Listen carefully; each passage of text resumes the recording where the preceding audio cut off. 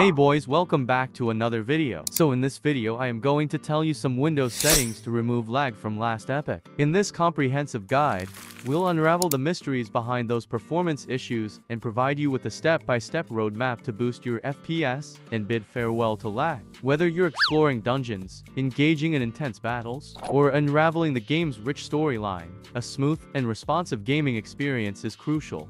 So without wasting more time, let's begin the optimization.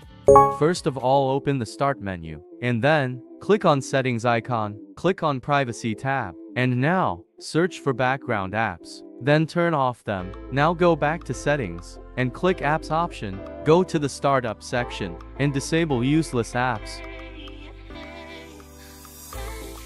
Then again go back and tab on System option, then click on About option. For now, just follow my steps.